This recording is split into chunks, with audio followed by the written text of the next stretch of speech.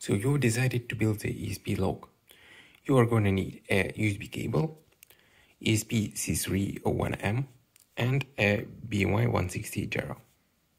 So the first thing to do is to cut the USB cable in half. Take the insulation off from the part which plugs into PC.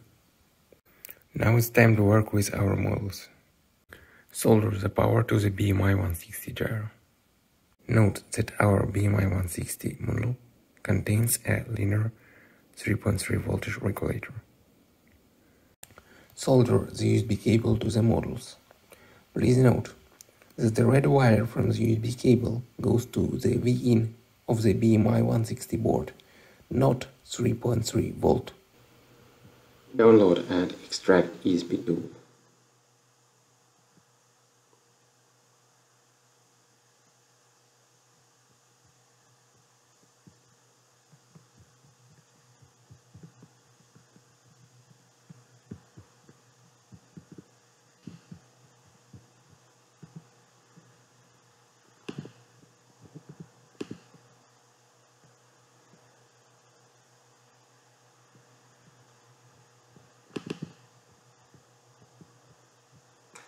Now download the firmware.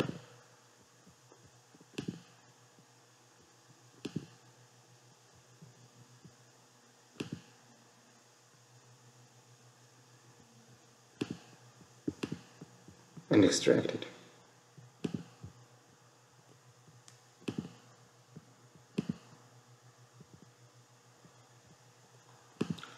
Copy the esp2 binaries to the firmware directory.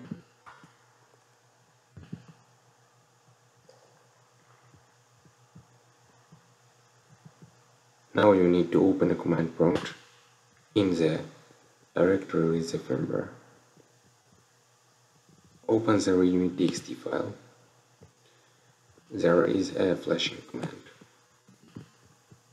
Copy it into the terminal.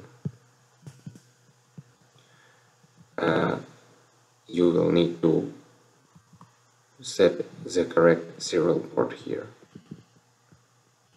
For us, it is already correct.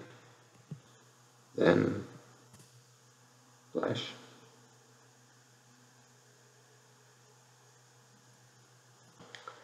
Now flashing is done. You should see a Wi-Fi network. The password is 1 2 3 4 5 6 7 8.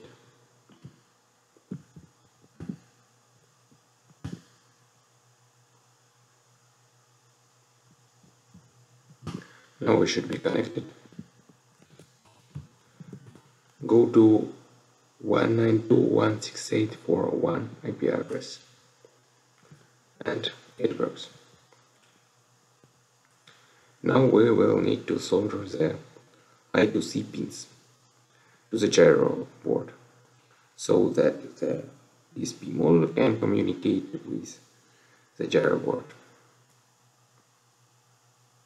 And also we can desolder the USB cable as it is not needed anymore. USB cable desoldered. Now you need to solder GPO6 to SCL and GPO7 to SDA. I've also soldered a back to the logging device. Now we need to fill in the correct I2C pins for the gyro model. I have connected to the Wi-Fi network, and now we need to go to settings and put here 7 and 6. Apply and reconnect the power to the logger. Wait for the Wi-Fi network to come up again. I guess I will need to reconnect and reload the page. Yes, it works, and now we can see the gyro works because this average gyro sample interval is non-zero, and I can start logging.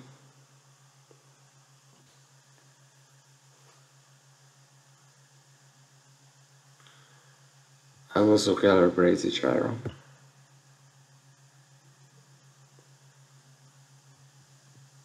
Now I can stop logging and download.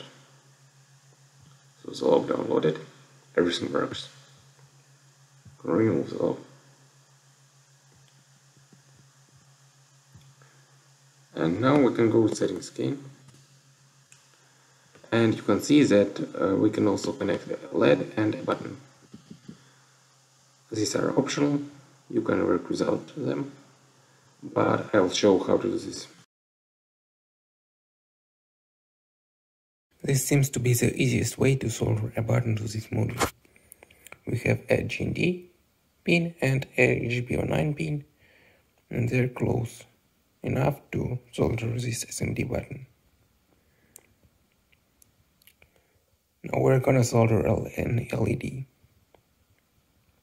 I've decided to solder an LED between the GPU0 and GND pins.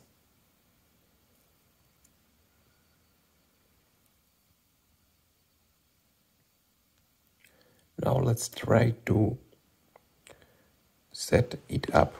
Connect to Wi-Fi again.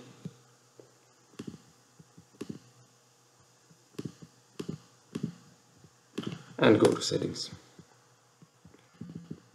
The LED is on GPU0. The button is on GPU9. Apply and restart the module.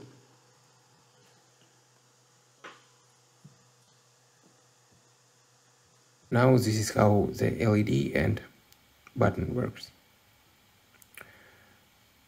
We can press the button and logging starts. We can press the button again and the logging ends. Let's connect to the Wi-Fi network again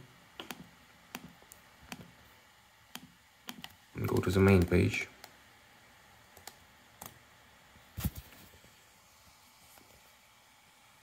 We can see the log which was started by a button. Now we can go back to settings and disable the feature to disable Wi-Fi when the logging is started by a button. Gotta go back. Now we can try to start the logging by button. I'm gonna press the button and we can see that active came 1 and we can see the new log. Now I can stop it. Activate 0. Logging has stopped. One more thing that is probably worth to change in settings is to set full power for the Wi-Fi transmission. You can do it here. And again restart the module.